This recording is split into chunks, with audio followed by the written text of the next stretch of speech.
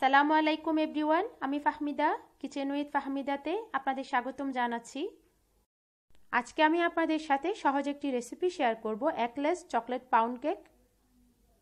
ডিম ছাড়া হাতের কাছে থাকা অল্প কিছু ইনগ্রিডিয়েন্টস দিয়ে বানিয়ে নিতে পারেন এগলেস চকলেট পাউন্ড কেক। আশা করছি ইনশাআল্লাহ আপনাদের ভালো লাগবে। এই জন্য প্রথমে আমি 1 কাপ ময়দা নিয়েছি, 1 টেবিল চামচ বেকিং পাউডার, 1 টেবিল চামচ বুঝতে সমস্যা হলে 2 চা চামচ দিয়ে দিতে পারেন, আধা চা চামচ বেকিং সোডা। এখন সবকিছু ভালো মতো মিশিয়ে নিব। এরপরে শুকনো উপকরণগুলো চেলে আলাদা একটি পাত্রে নিয়ে নিতে হবে।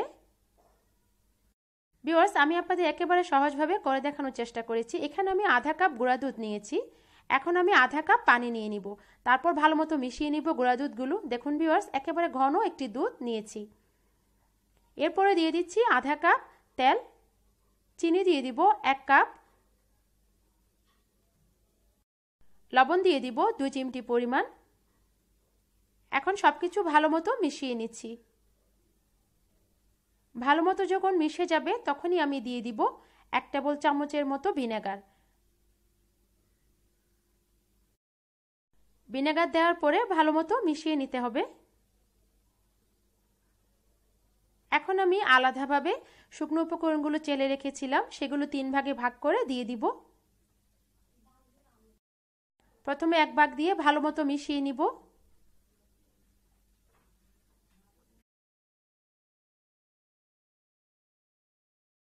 দ্বিতীয় ভাগটা দিয়ে ভালো মতো মিশিয়ে নিতে হবে। কেক বানানোর সময় একটা বিষয় খেয়াল রাখতে হবে, যে কাপে আপনি ময়দা দিবেন সে কাপের অর্ধেকটা দিবেন তেল, সে কাপের অর্ধেকটা দিবেন তরল দুধ।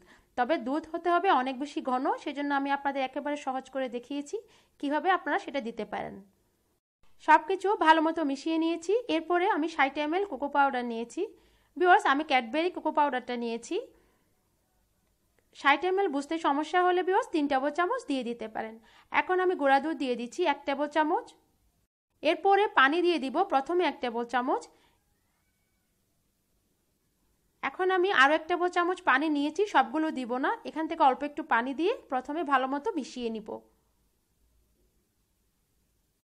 এখন সর্বমোট পানির পরিমাণটা হয়েছে 2 টেবিল চামচ।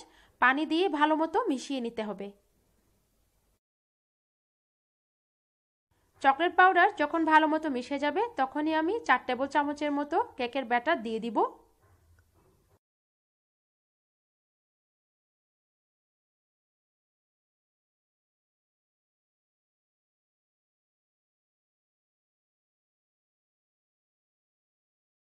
অর্ধেকটা দিয়ে ভালো মতো মিশিয়ে নিতে হবে।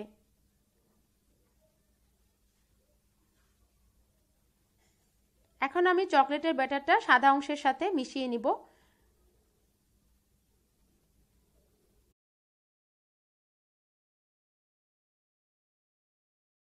চকলেটের ব্যাটারটা দেওয়া হয়ে গেলে জাস্ট হালকা একটু মিশিয়ে নিব। কিছু অংশ সাদা থাকবে আর কিছু অংশ চকলেটের কালার থাকবে, এইভাবে মিশিয়ে নিতে হবে। হালকা হাতে মিশিয়ে নিয়েছি। এরপরে কেক বেক করার জন্য আলাদা একটি পাত্রে ভালো মতো তেল ব্রাশ করে নিয়েছি। এরপরে ময়দা ছিটিয়ে সব জায়গায় যাতে লাগে সেভাবে লাগিয়ে নিতে হবে। এখন আমি কেকের ব্যাটারগুলো চামচের সাহায্যে দিয়ে দিচ্ছি।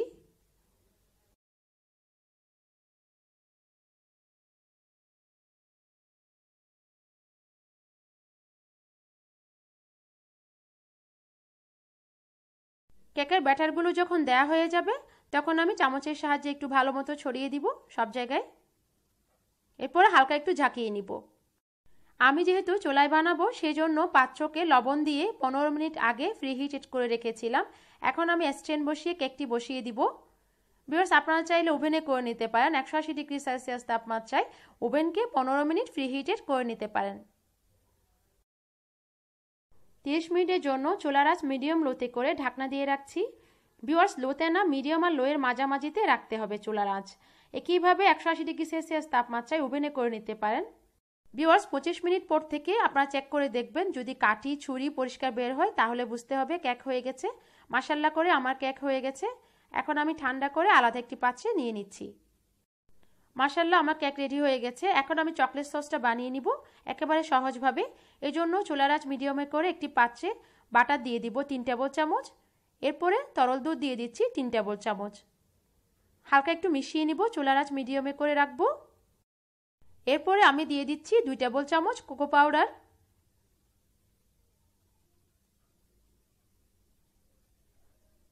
কোকো পাউডার দিয়ে হালকা একটু মিশিয়ে নিয়েছি। এখন আমি চুলাটা অফ করে দিব। চুলা অফ করে ভালো মতো মিশিয়ে নিয়েছি। এরপরে 1 চা চামচ চিনি দিয়ে ভালো মতো মিশিয়ে নিতে হবে। ভালো মতো মিশিয়ে আলাদা একটি পাত্রে আমি নিয়ে নিচ্ছি। এখন আমি কেকের উপরে দিয়ে দিব। দেখুন ভিউয়ার্স আমি কিভাবে দিচ্ছি। ভিউয়ার্স আপনারা যদি চকলেট সস দিতে না চান সেক্ষেত্রে 1 কাপ চকলেট কুচি নিয়ে 2 টেবিল চামচ তরল দুধ মিশিয়ে মাইক্রোওয়েভ ওভেনে 2 মিনিটের মতো গরম করে নিলে হবে। এরপরে হালকা একটু ঠান্ডা হলে কেকের উপর লাগিয়ে নিতে পারেন। এরপরে আমি ছুরির সাহায্যে সব জায়গায় ভালো মতো ছড়িয়ে দিচ্ছি। কিছু বাদাম কুচি দিয়ে দিচ্ছি। ভিউয়ার্স বাদাম কুচি চকলেট সস দিতে না চাইলে স্কিপ করতে পারেন।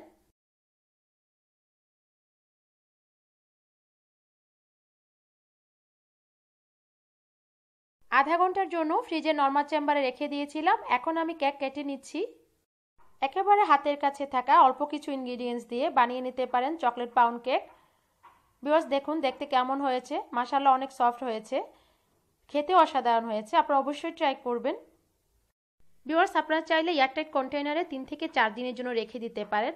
ভিউয়ার্স আমার রেসিপি ভালো লাগলে প্লিজ আমাকে অনুপ্রাণিত করার জন্য আমার চ্যানেলটি সাবস্ক্রাইব করবেন আর ফ্রেন্ড এন্ড ফ্যামিলির সাথে শেয়ার করবেন। আজ এই পর্যন্ত আসি, আল্লাহ হাফেজ।